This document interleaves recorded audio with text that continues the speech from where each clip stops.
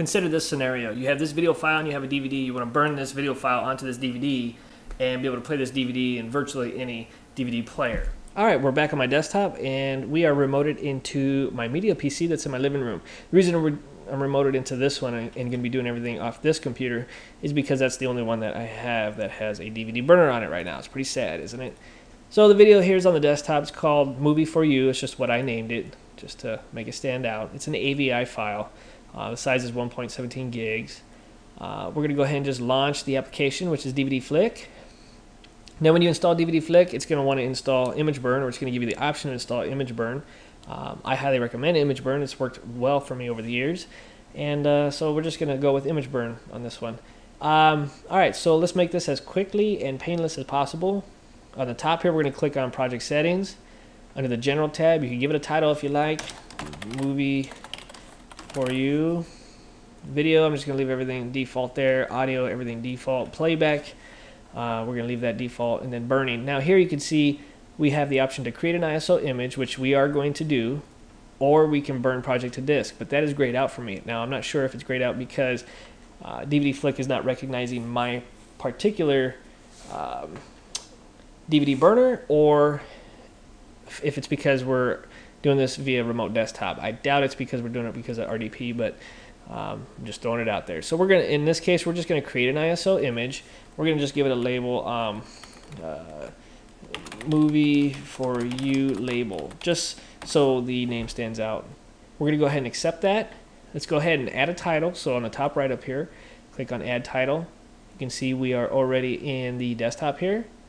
So I'm gonna go ahead and double click that and bring that in. It's an hour 20 minutes. It contains one audio track. So pretty much all you gotta do is down here, this is the project destination folder. Let's go ahead and let's put it right in Movie For You, and let's name it to This Movie, just to make it stand out. Okay, and let's go ahead and click on Create DVD. Now it's going to do its thing. It's going to go, as you can see down the list, it's going to prepare files, encode video, encode audio, combine sources, add subtitles, author DVD, and finalize. When it's done, we will have an ISO created for us, and we'll just burn that using Image Burn. So stand by. And I'm back for just a second. I wanted to show you this process priority because I'm doing nothing else with this system right now.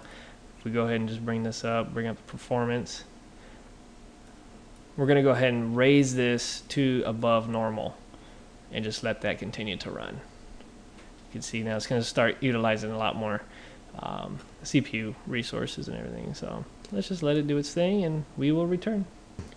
Okay, it's been an hour and 11 minutes and it's now finished. Okay, so I'm going to go ahead and launch Image Burn. And we want to write image to disk, and let's go ahead and actually we'll just browse to the file, and we're already in the directory, and there it is right there. Go ahead and open it.